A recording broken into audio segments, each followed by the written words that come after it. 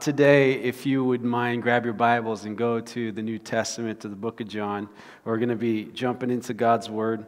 I know it's a few days away, but I just want to say a very Merry Christmas to you all. Happy Christmas, Merry Christmas, joyful Christmas. It's with great anticipation that we come to this time of year. I know I love it, even though it's a super busy time and stressful time, but it's the moment we get to celebrate and think back to the birth of Jesus Christ, Him coming into this world. And it's a miracle. Christmas is a miracle. So hopefully your holiday is filled with joy.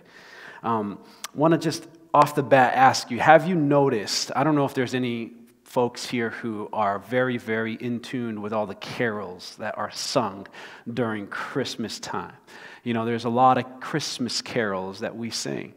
And there's a common theme or a familiar theme in many of them, and that is this theme about light. There's light being referenced all over the place. What about this one here?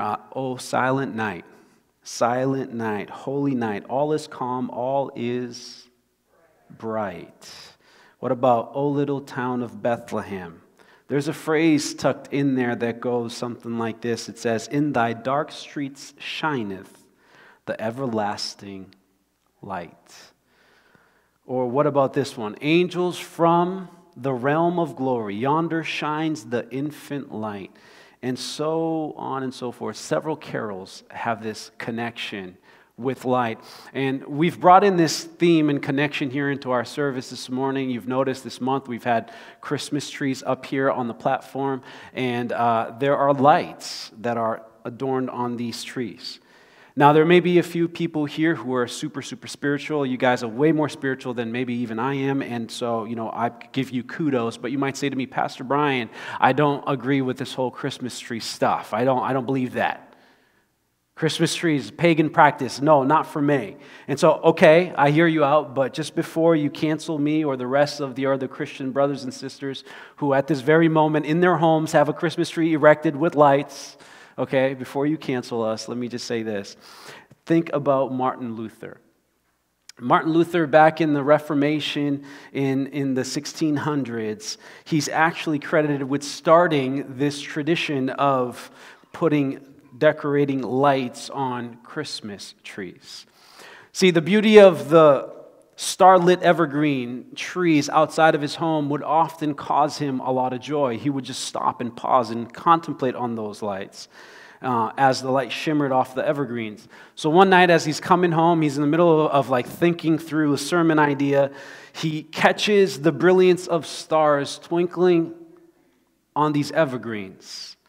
So it creates in him an idea.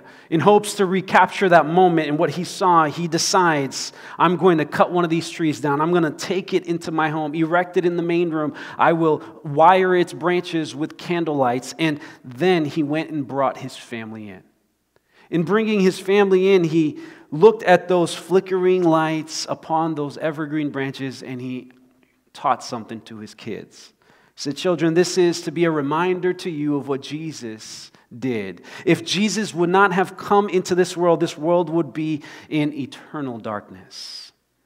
But having come as announced by the angel, and we've been looking at it here in Matthew chapter 1, verse 23, the virgin will conceive and give birth to a son, and they will call him Immanuel, which means God with us. Having come, kids, our faith in Jesus can remain fresh even in times of trouble. Our faith in Christ stays evergreen even though there are sorrows. It stays bright even in the midst of despair. And can somebody say amen to that?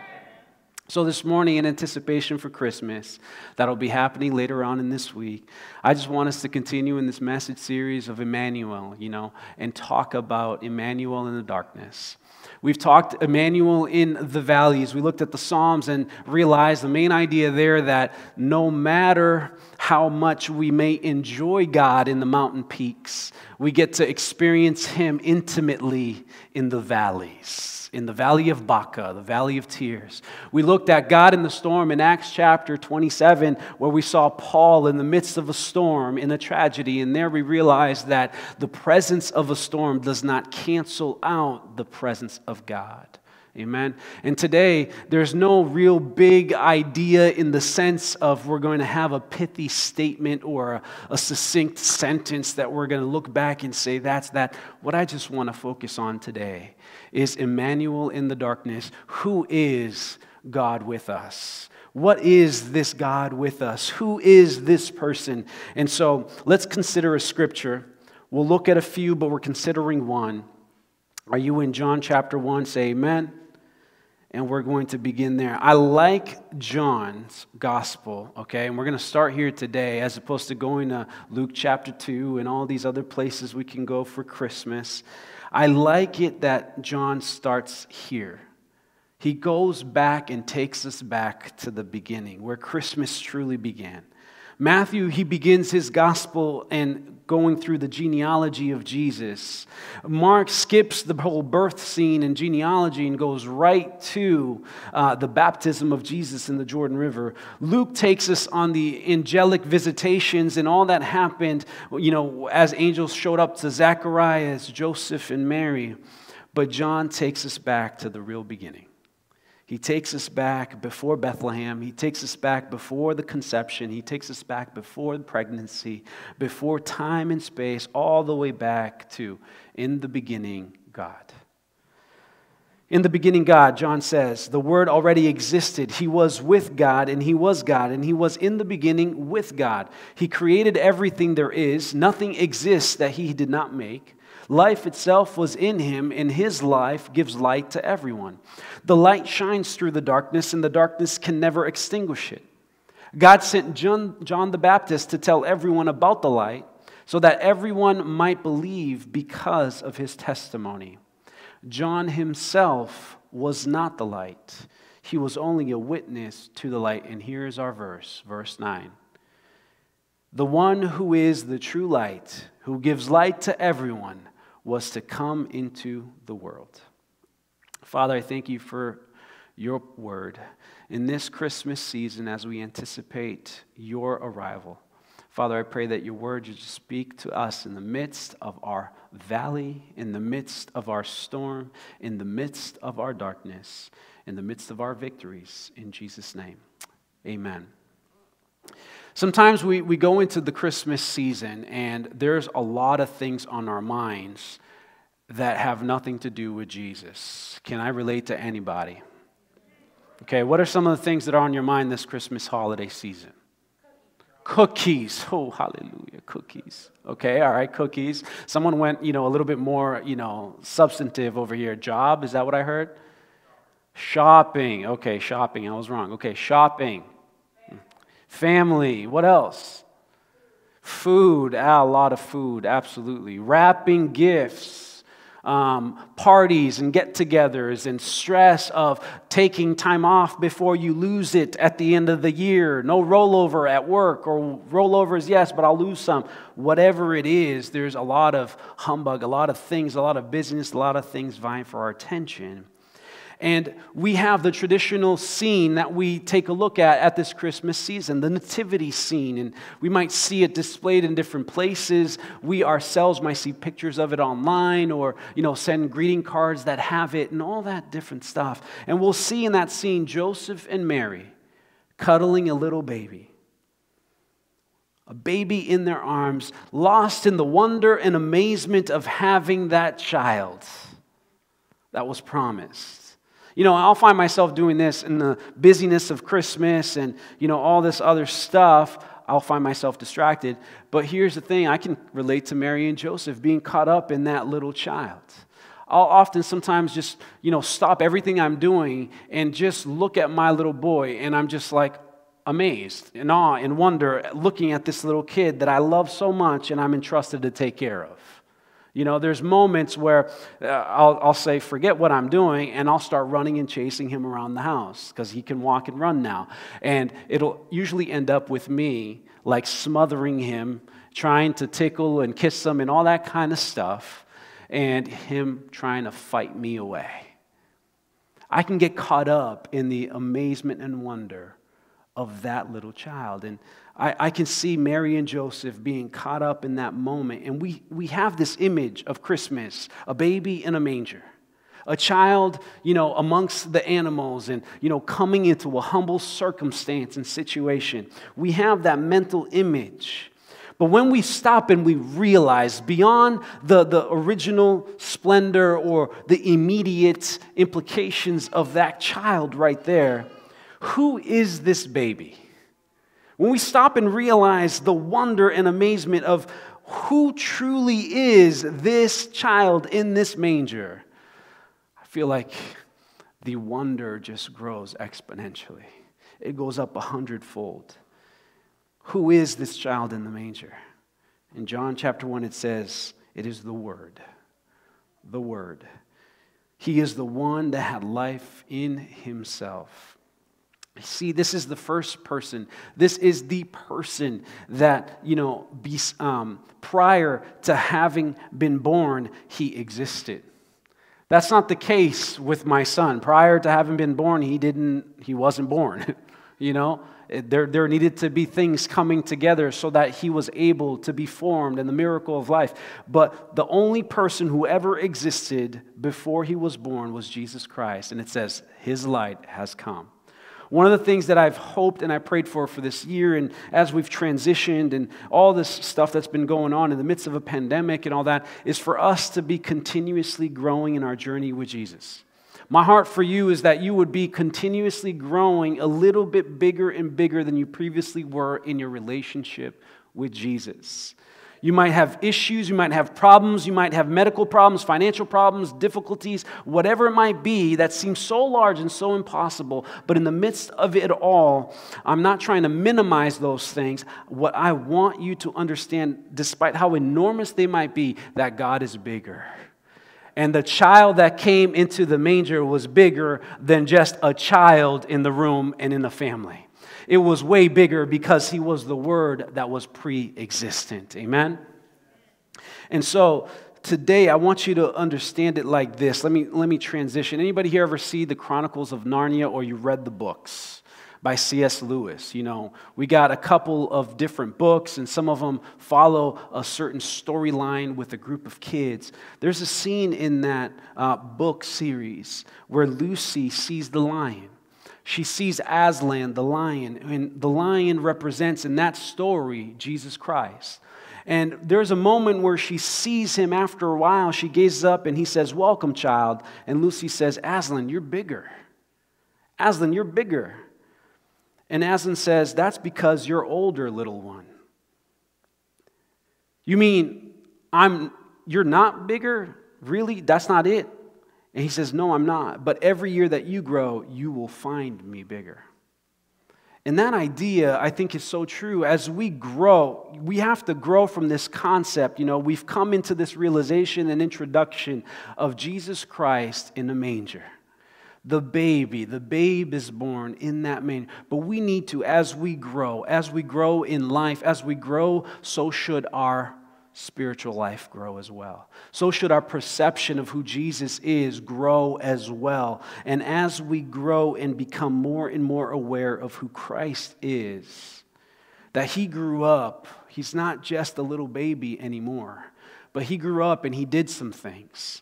He grew up and he said some things. He grew up and he fulfilled some things. And because he did that, he went all the way to the cross. And on that cross, he died. And then he rose from the grave. And he's alive right now. And he will come back one day. And that is the miracle of Christmas that we celebrate. So as an act of faith, why don't you just give God a praise right now in this moment and say, "God, thank you. Because you did not just remain a child in a manger, but you grew up to say and do and establish and fulfill some things." Amen. So let's take a look at the verse and break down a few things. I don't have major, ground-breaking ideas for you to consider today. I just want you to fall in love with the babe in the manger and who he truly is, what he's grown up to be inside of your heart and life, the potential that it holds today. So the verse once again, "The one who is the true light," said John, "who gives light to everyone, was going to come into the world. First thing I want you to just understand here today as we get into this series and look around at what's happening is the fact that he is Immanuel in the darkness. Immanuel is reliable. That here is a God, is a child in a manger who is reliable. John said, "This is the true light."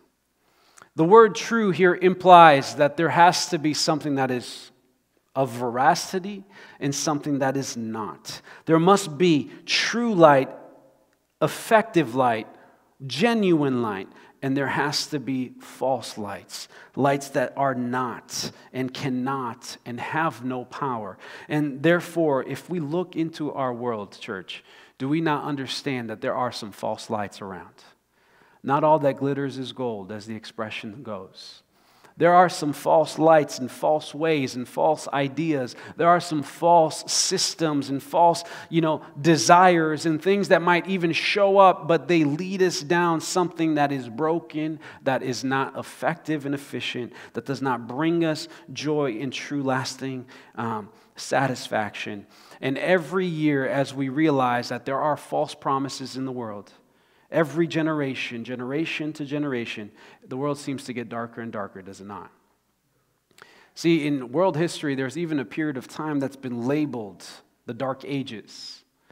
The Dark Ages was a time period in European medieval history that spanned from 476 to about 800 years, and there was so much violence in Europe, so much war, so much turmoil, and all those different things.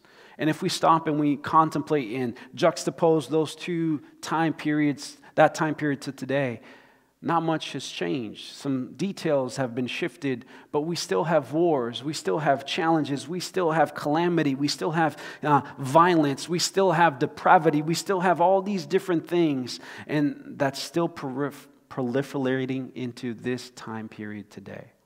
And if we look at the history lessons and the books, and we get the numbers and break things down, we'll realize that there have been more people killed in violence and in war in this past century than in all those other centuries combined. If we look at the wars and different things, the world we live in is dark. But back in the early 1900s, there was this idea, an optimism that was rising that one day we're going to get to this golden age. Some, sociologists and social evolutionists, these guys were telling us that we're getting better and better, becoming smarter and smarter, that we are becoming more and more enlightened, and we will get to this place where we have the light. And what's happened to that idea? What's happened to that? If we stop and think about this, World War I happened to it. World War II happened to it. The Vietnam War happened to it. The AIDS epidemic happened to it. The nuclear proliferation happened to it. September 11th has happened to it. And it's gone on, and the record shows school shootings has happened to it. And all these different things has happened to it. And so you stop and you wonder, is this world becoming more and more light? Or is it all false hopes and false answers, false systems and different things? But John tells us the one who is the true light has come. His name is Jesus. He was the Word who was before the beginning. He came before time itself.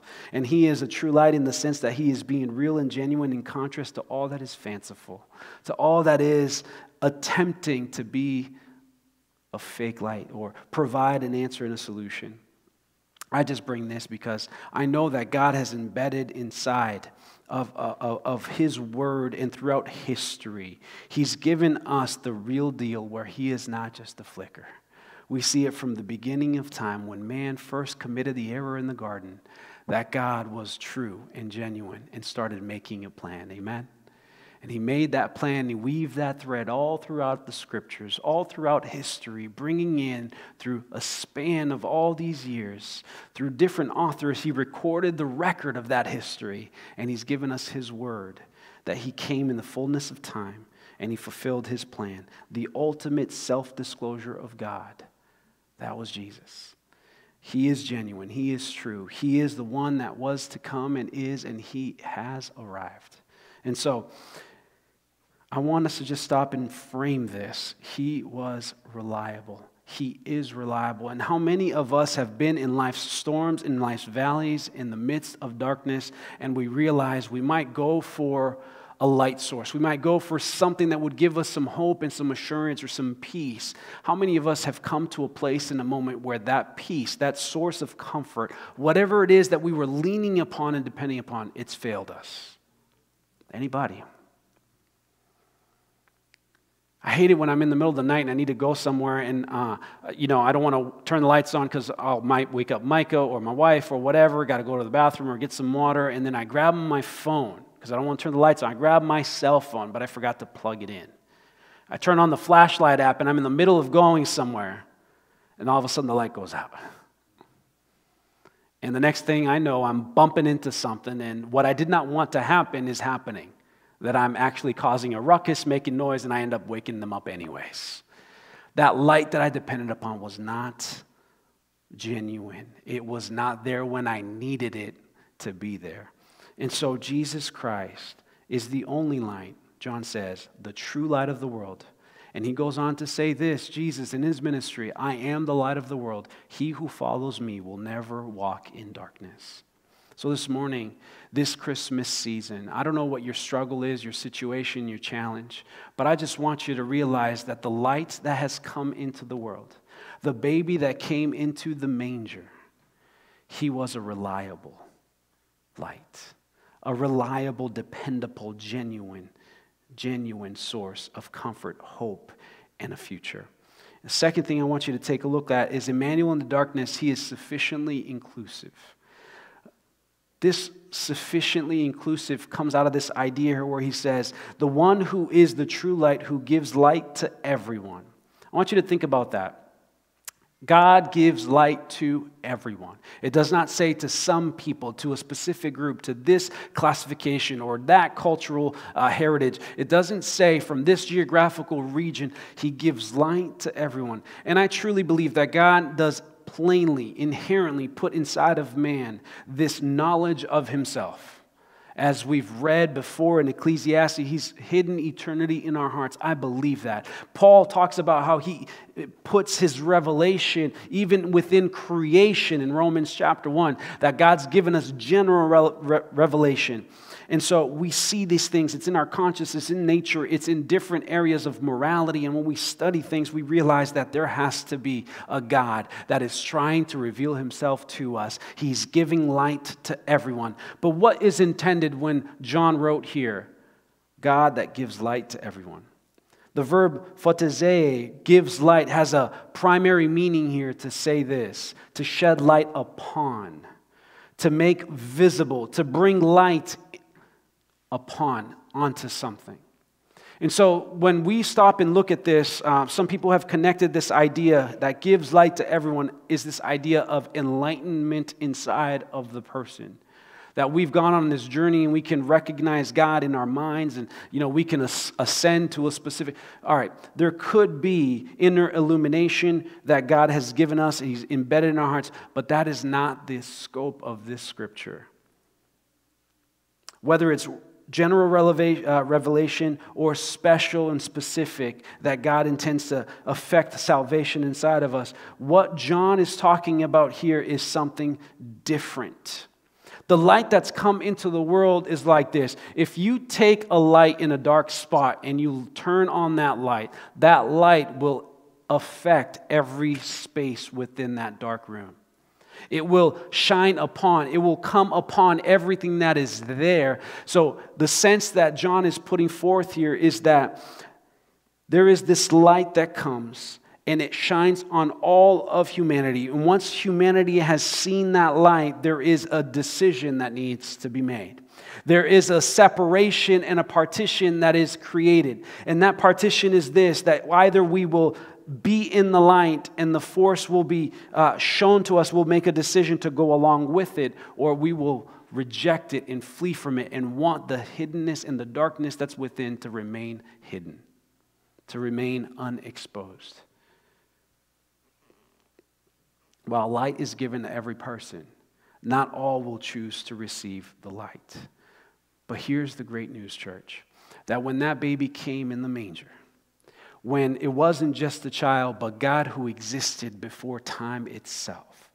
When he stepped into that place, his light shined forth, and because of that moment, at that point in time, he became the light in the world that says, I am here for everyone. I will expose and shine myself upon all people.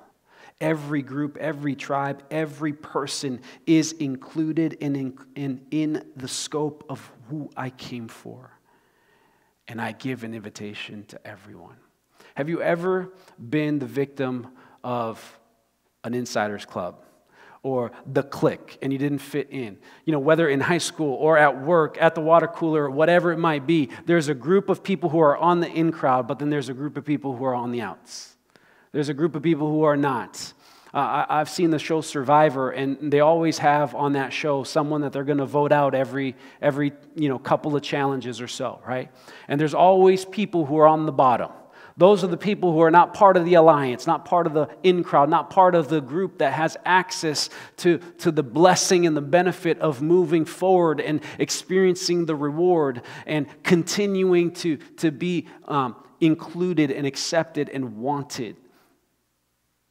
The good news is when that baby came in the manger, his light was a light that shined for everyone. And it said, you know what, that light is for me as well. And he is giving me an invitation and an opportunity to experience him and say, yes, Lord. Lastly, Immanuel in the darkness, he's available. For this one who is true light, who gives light to everyone, was going to come into the world. And as we keep reading throughout this text and we get to verse 14, and the Word became flesh, and he dwelt among us. He made his dwelling among us. This refers to the incarnation of Jesus. The baby came. He stepped into humanity. God did not just stay in heaven and say, let me grab my flashlight and let me shine this light on every single person from up here. No, he said, let me step down and say, hi, I'm God. I'm here, Immanuel.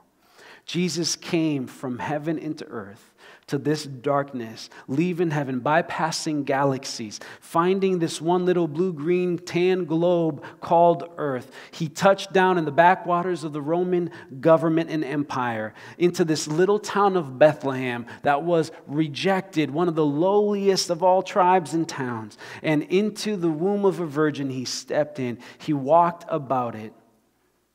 Think about it. He walked into the situation. Nothing about it is normal and ordinary. Philip Yancey writes this. He said, one night in the cold, in the dark among the wrinkled hills of Bethlehem, God, who knows no before or after, entered time and space. God, who knows no boundaries, took on the shocking confines of a baby's skin and the ominous restraints of mortality. Why did he come, church? Why did he come? And for us, two pertinent reasons this morning. And this is the main point of why I wanted to share this message with you this morning. He came to show how dark it really is here without him. Number one. But then number two, thank God that he's not just a God, a child who came and then said some things, did some things, accomplished some things, just so he could say, you don't cut it. You don't measure up. I've shone my light on you and showed you who you are. All that you could be, all that you could ever amass to be, all that you could ever ascribe to become. I've shown my light, and that's all you are. Second reason he came was because he said, it is dark, but I can lead you through. So you can give God a praise for that. That it is dark, but I can lead you through. Mankind, before Jesus came, had a relative goodness. We have this idea of comparing ourselves to each other, and we typically pick the most, vile of people, and I don't know whose water this is, but I'm going to take it, and we compare ourselves to this person and that person, and we say, you know what, I feel like I'm a better person than he is or she is. I'm not as bad as they are. But when Jesus came, in his perfect life, and he did what he did, saying what he said, suddenly that light was so perfect and so brilliant and so bright that when we stop and we look at his light and we say, you know what? Yeah, not really. I'm nothing. I'm nothing in comparison to what he is. No way. He shows us all up, but he says, all right, now that I've shown you who you are, I've shown you who I am. Now let me lead you through to who you can become. And he doesn't just put us in our place, but he takes our hands and leads us through. Jesus says, I am the light of the world. I am the light of the world. That implies the world is dark, that there is a challenge. But Jesus has come, and he tells us that we have hope. That's why on Christmas and Christmas Eve, in this season, we come together, we sing the songs we sing, we celebrate the things we celebrate, we get excited because we truly believe this. This is hope. That I not only am in the darkness, and that darkness ultimately is the darkness of sin, that I am lost without a Savior, that I am in need of salvation, that because of my ancestry, because of the separation that Adam and Eve brought upon this world, I would never be able to live in light, fully enlightened, and experience the pinnacle of what I was intended for.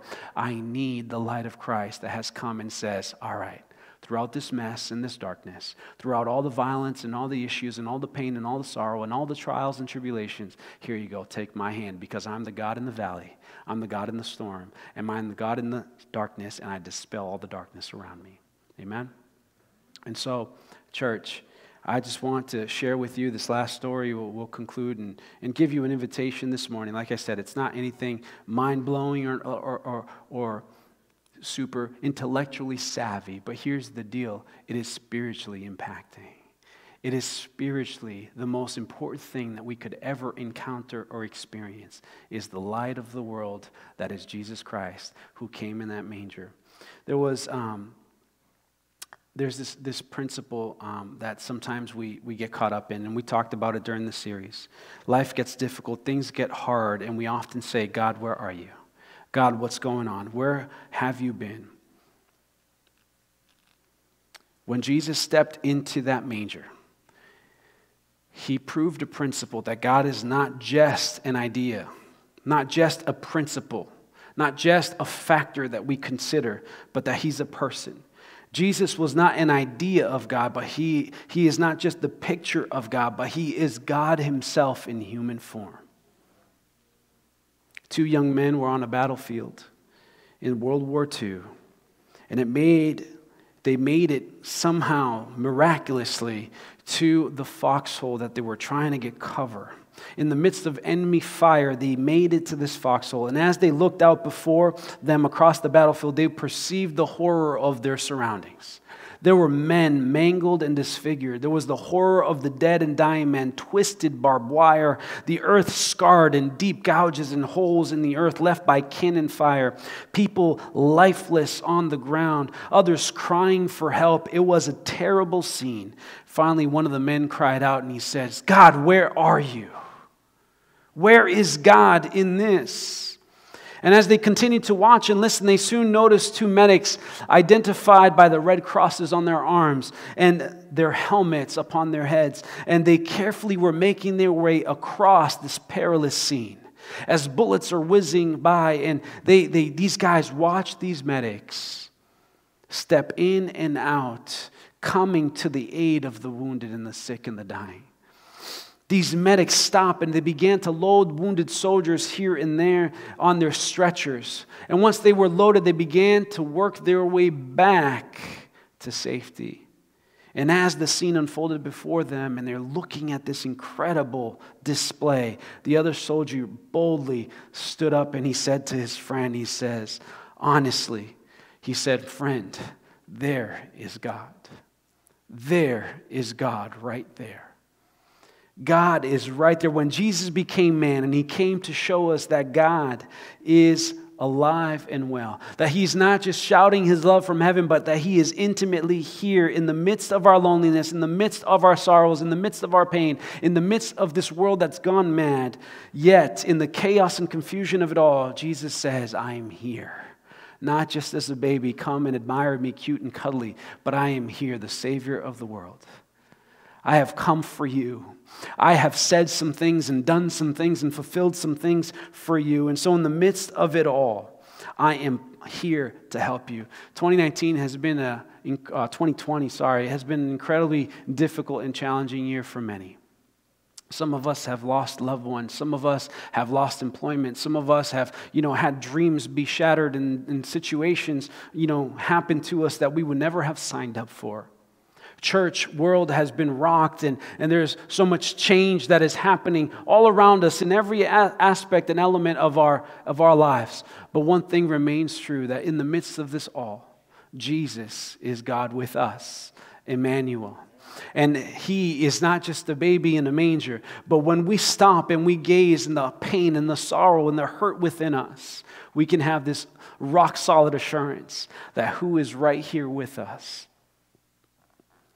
It's not someone that will let us down, but is the God of all eternity, the God that stands beyond time, the one that called the beginning from the end and the end from the beginning, the one who has written every one of our names down and knows the length of our days before they ever were.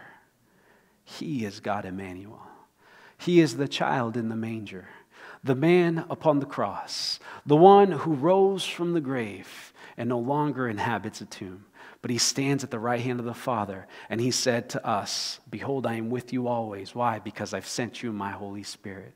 So this morning, will you stand with me as we just get ready to close out our service here?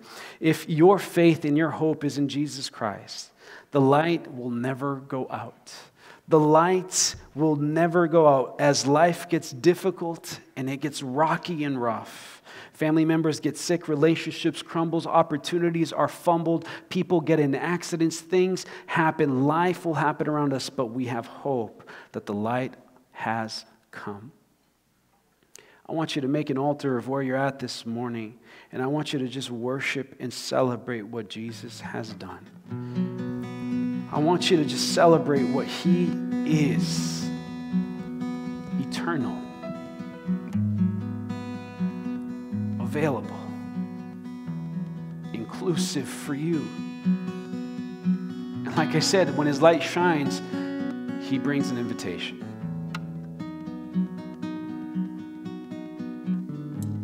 The invitation is that we have to decide, am I going to step into that light and allow it to do its work within me and on me? Or am I going to choose to walk away from it, reject it, and stay in the shadows? The Bible tells us that when we say yes to the Lord and we receive Him in our hearts and we say, Lord, we recognize that we are part of this world that is lost and broken. We ourselves may have gone through different pursuits in our lives, trying to find that light and that enlightenment and all that we need to feel satisfied and fulfilled. We may have, run to success and fame. We may have run to this religion or that religion. We may have run to this prophet or person or this teaching or that teaching and this thing or that thing, whatever it may be. Jesus is the true light, the light of the world. While other lights may seem to have a little bit of truth here and there, and they might flicker for a moment, there has been no light throughout all of eternity that has never wavered like the light of Christ. And His light, it tells us that when He comes back and He takes us to that place which He has prepared, which is the heavenly home in heaven, there will be no other conflicting lights and no other shadows. All that there will be the light of His glory, the splendor of His greatness, and that is sufficient for us in that moment. The promise He's given us today is if we say, Lord, yes, here I am. I need your light in my life. He's faithful to give it to us. So this morning, if you are in a place where you're going through a situation, I don't know what it is, things have just not worked out, and you're looking forward to turning the page to 2021. Even though there's still a lot of questions and ambiguity, one thing I'll tell you, the one who was before time, who stepped into that manger, is also outside of time and already sees our tomorrow. And He's prepared for you an excellent, wonderful year. Maybe filled with trials and challenges, but He is there already, making His way and making it possible, because He will never fail you. If you need that Christ, if you need that hope, if you need Him in your life today, I want you to just raise your hand. If you need another touch of God in your life this morning as we celebrate this Christmas service, I want you to just say, Lord, I need your light. I need you to shine your light in my marriage. I need you to shine your light, Lord God, in my family, my kids. I need you to shine your light, Lord God, in my employment and job. I need you to shine your light in my faith journey with you, God. Shine your light and take away the doubt, the fear, the insecurities. Take away, Lord God, the worries and the burdens that are there that are just not from you. If that's you, I want you to just raise your hand. We're going to pray together. And if you've never made a confession of faith and said, Jesus, I need you in my life, because without you, I will remain in darkness forever. Eternal darkness, without God, separated from Him. If you need to say, Lord, I need you today, raise your hand. We want to pray with you as well. The team is going to minister one more time, and they're going to sing. This is your altar right here where you're at. Close your eyes. Forget about who's beside you and around you.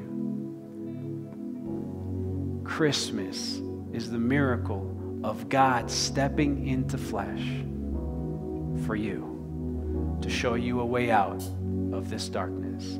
Father, I pray for everyone that is here, that, Lord God, you would minister your truth, your hope, your life, the light of the world, the light of life that leads all out of darkness. God, I pray that you would illuminate today what is needed. Father, that you would break the power of every sin and power, Lord God, of every lie. Break, Lord Jesus, the stronghold of every false light that is claiming dominance and authority over your children this morning. And Father, erect instead the light of the world, Jesus Christ, within their hearts. In your precious name.